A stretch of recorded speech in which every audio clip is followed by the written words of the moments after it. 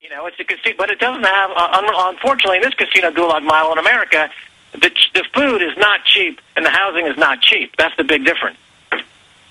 Continue. Well, I think that I'll put something on the table here for you to consider, which is that the country that was the first into the meat grinder of this huge globalized syndicated fraud, it was Iceland. And Iceland, the Icelandic population, the bankers on Wall Street. Now, I was in Iceland. As you know, I made a film about this. I was in Iceland, and a year before it collapsed, it's a film on YouTube called Money Geiser. I sat down with bankers in Iceland, and I said, your krona and your economy is about to collapse. And they said, no, it's not. That night, I was in a sushi restaurant in a Hotel 101 in Reykjavik, and there were these Lehman Brothers brokers. And, of course, I worked on Wall Street for many years, so I struck up a conversation. And they were telling me that they were plotting to crash the krona to make a huge score.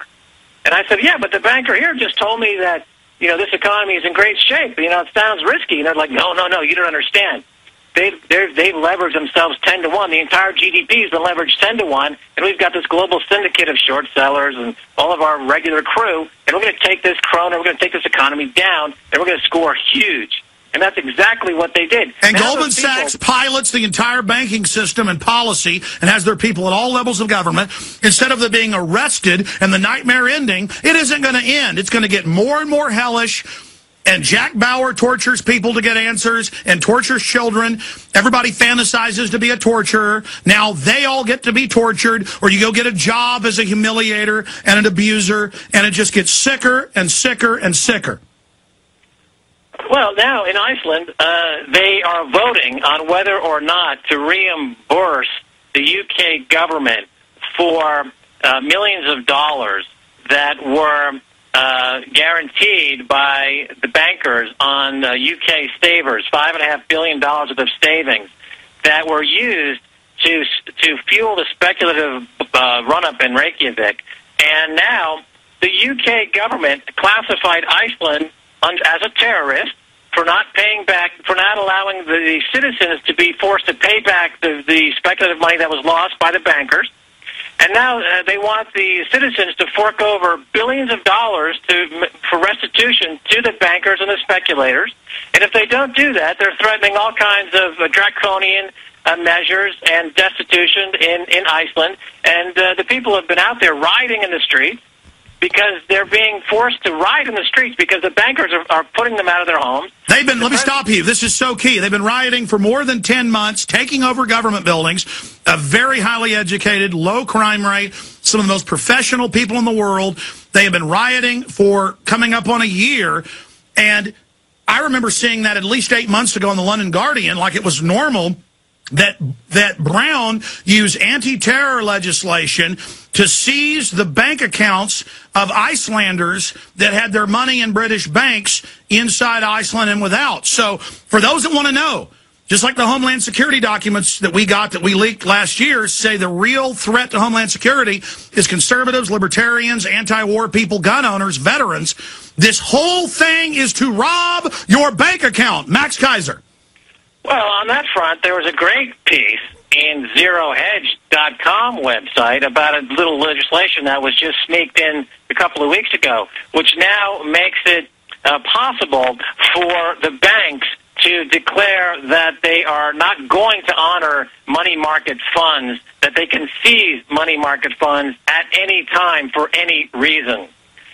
Which means, so anyone who's got money in a money market fund in any of the banks or brokers in the United States, as of now, the banks can claim that for any reason that they deem appropriate, they can seize those and accounts. That's just the standard savings account for most people. I mean, the little bit of money I've got in the bank, because I don't trust the banks, but to run the business, it's in money markets. Wow, you just dropped a bomb on me, Max. What's the headline on that? I want to look it up.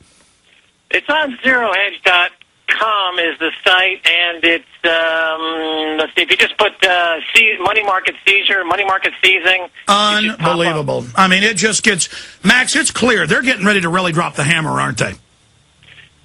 Well, again, it's just you have to understand the model, the business model. You know, I'm primarily a stockbroker and a businessman. You know, I look at this from the money side of the equation. And you just have to understand, you know, for example, from the money side of the equation, going back to when they declared the so-called war on terror, at the exact same time, John Poindexter, who was Assistant Treasury to the Defense Department. Tell us about that when we come back. Our country is descending into the most horrible sci-fi tyranny you can imagine. The planet is falling to the terrorists that stage the terror attacks and then fund themselves off of all the security measures they put in. Max Keiser calls coming up in the next segment. We're going to look at the economy and what's happening there. But continuing, we're bringing up Poindexter wanting to create, this was in the Washington Post. In fact, they tried to launch it. Well, for those that don't know, tell people about it. Literally making terrorism part of the economy. And then I have another question that dovetails with that, because we know about the insider trading on American and United before 9/11. Did you look at the stocks? I haven't done this, of the body scanner companies in the days before Christmas. Let me guess. I bet some bets were made that the stock was going to go way up. I haven't looked at the numbers on that. Let's get back to John Poindexter for a second. You know, John Poindexter was higher up in the Department of Justice in the military in the U.S. And during this launch of the war on terror, he launched the so-called Policy Analysis Market, or PAM, which was going to be an online virtual exchange where people can speculate on the next terror attack. And John Poindexter was saying, well, you know, the point of this is to use the markets, which are efficient. You know, this whole mantra that markets are efficient. And that's part of the whole casino mentality, is that the reason why everything has become securitized and everything is now a market, and the health business is going to be on a market, and the climate change is going to be carbon trading market. The reason everything is on a market is because there's this belief that markets are efficient. So John Poindexter is saying that, yes, if we only turn terror into an online tradable market, then we would know in advance where the next strike is going to be, and we would prepare accordingly. But of course, all it does is it gives yet the insiders another way to profit on the terror that they themselves are stoking. You know, as Ron Paul has said recently, they are terrorists because we're occupiers, end quote. And so if you're an occupying force and you're causing terror and you're already making billions, well, why not add another layer on top of this, call it the policy analysis market, sell to the public as if you're going to help figure out the next attack, but all it is you're just making more money on the attacks that you're already creating. Because they always, it comes out, know beforehand and let real attacks take place, but more often than not, they're staging the attack to begin with. Absolutely. I mean, it's about making money much faster than waiting around and clipping coupons. They're 5% or 6% on your money. If you had a chance to make 100% in 5 weeks, then you'd go ahead and do it. And that's what's behind all the policies. All the policies in Washington are created by speculators. The energy policies are created by the oil speculators. The health policies are created by the health and insurance industry, which are speculators. They're all basically speculating on the global markets in one way or another. The banking industry is certainly, all the policies there are created by the banking industry. It's like Enron. Remember, Enron created the energy policies under Bush. That's continued. All these speculators write the policies in Washington in ways that make it easier for them to speculate. They have access to cheap money at the Federal Reserve at near 0% interest rates, and there's no regulatory framework. There's no Glass-Steagall. There's nothing holding them back. They can make all the crazy bets they want. They can invade countries that they know are going to cause certain stocks and commodities to go in certain ways, bank the profits, book the profits. Oh, and whenever they make a mistake, they claim, oh, it's terrorists, and we need to go to the taxpayer to bail us out. So it's heads we win, tails everybody else loses. They've been doing it now for years, and that's why the wealth and income gap in America is so huge. It's never been higher. Even during the robber baron period in American history, you never had a wealth and income gap as high as it is now. It's never been as high as it is right now. This is exactly the situation that existed pre-American war for independence. America didn't want to be under the thumb of an aristocratic occupying royalty.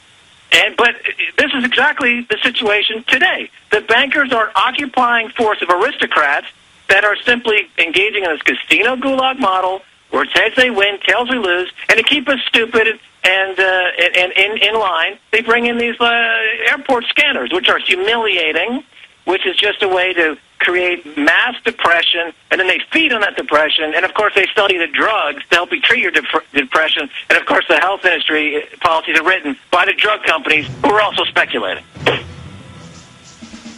Max Keiser is our guest. We're going to get into his outlook for 2010 in the economy as things are consolidated and vertically integrated through the Homeland Security global dictatorship. It's planetary. We are also going to open the phones up and take your calls at 1-800-259-9231. I'm Alex Jones. Our websites are Infowars.com, PrisonPlanet.tv, and JonesReport.com. Stay with us.